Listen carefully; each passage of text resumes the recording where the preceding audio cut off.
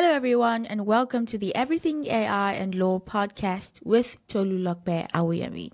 This episode is for the EU AI Act, an in-depth overview. And so let's get right into it.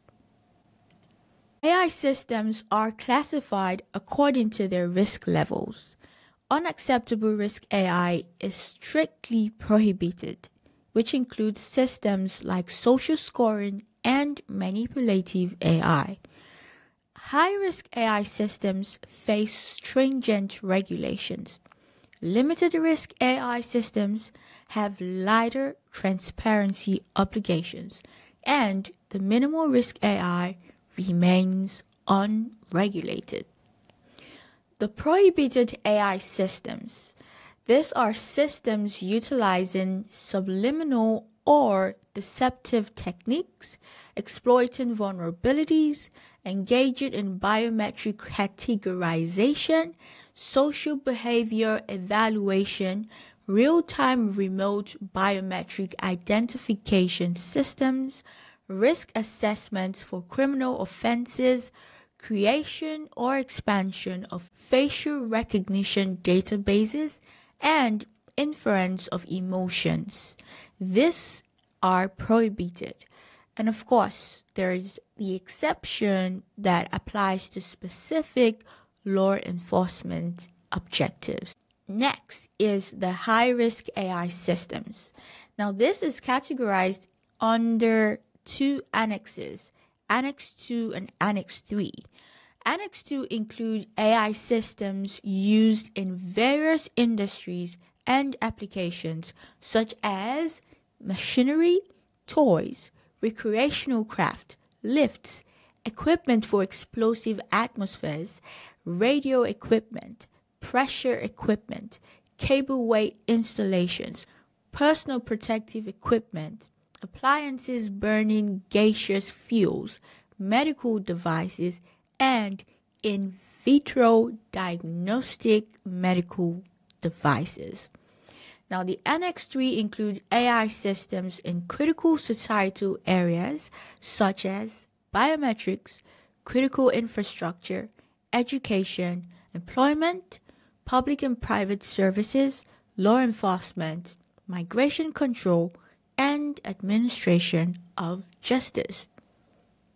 Providers of high-risk AI systems must establish a risk management system, conduct data governance, prepare technical documentation, ensure cybersecurity measures, and adhere to various other requirements.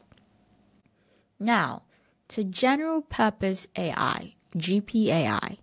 GPAI models must comply with technical documentation, copyright laws, and provide training data summaries.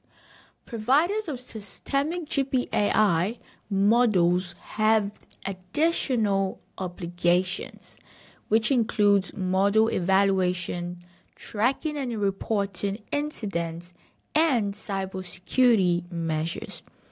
GPAI models are considered systemic when the cumulative amount of compute used for its training is greater than 10 to the power of 25 floating point operations per second. Now, to the obligations and applicability. Now, providers who are developers as well of high-risk AI have the highest level of obligations. These obligations apply to the providers intending to market or deploy high-risk AI systems in the EU, irrespective of whether they are based in the EU or in a third country.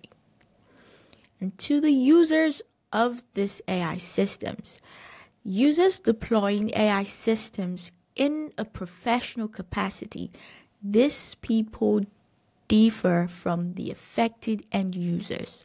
So these professional users of AI systems have some obligations, though less than the providers. These obligations apply to users located in the EU and third country users where the AI system's output is used in the EU. Some exempted areas from the scope of the AI Act.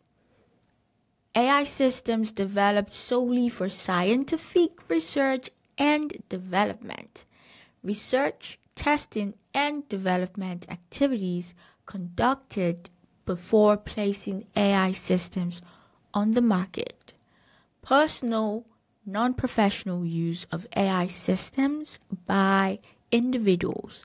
AI systems released under free and open source licenses, unless they are classified as high risk or fall under specific titles.